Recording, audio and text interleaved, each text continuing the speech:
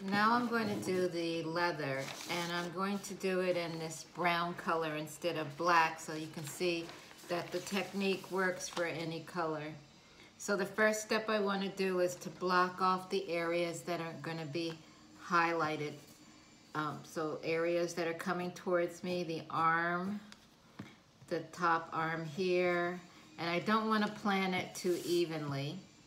There'll be a highlight here on the collar, and then maybe here at the lapel on that side, and a little bit on this side. The bust area will be highlighted, maybe there, the hip, maybe in this direction, some here, and maybe also here. So I'm doing the jacket, and the areas that I did little triangles are the areas that I'm going to work color around. So I'm plotting out the highlighted areas in pencil, and then now I can go and color the base color, which I think is this one, all around the highlighted areas. So I have the collar here, the sleeve. Again, it's not planned out evenly. And you still want to also, your styling lines, you also don't want to color all over those either. So I forgot to mention, so with leather, it's a skin. If you're working with an actual real leather, it's from an animal. So it can be a lamb, or it can be a cow, or it can be a pig. But that means that there's a limit to how wide of a pattern piece you're going to have based on the animal that you're using. So a lot of times with leather, you'll have seam lines, and that's added so that you're not working with too long of a piece, because you need to fit, and you're going in sizes.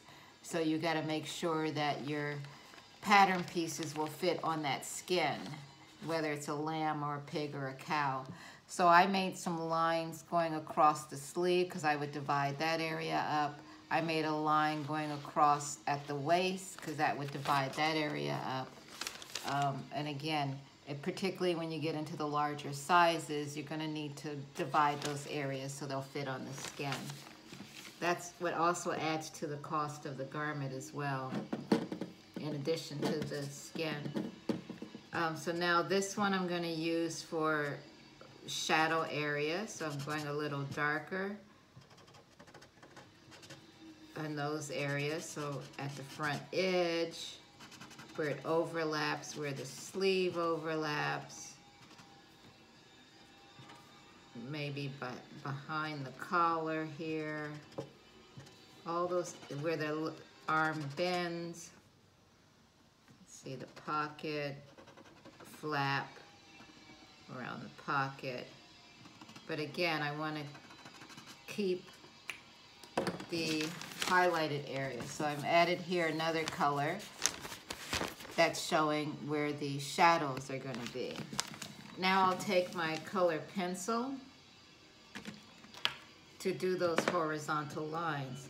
So I'm going horizontal in the highlighted areas because I want it to look like it has the watermark. So I'm adding those marks randomly around. And again, we're working in a much smaller area, so it gets very small. Okay, so I did some random horizontal lines in those highlighted areas. Then I'll take my blender marker and I'll blend it, keeping in mind those horizontal patterns. So I'll blend out, and I'm also looking at my design details, making sure I don't cover those areas.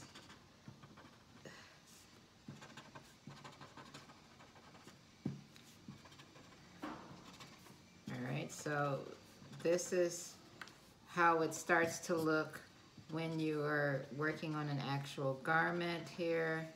I'm at a croquis versus the testing. So there are my highlighted areas, and I'm showing the contrast with those horizontal lines.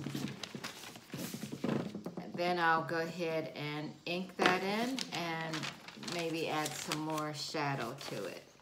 So I will come back to you after that.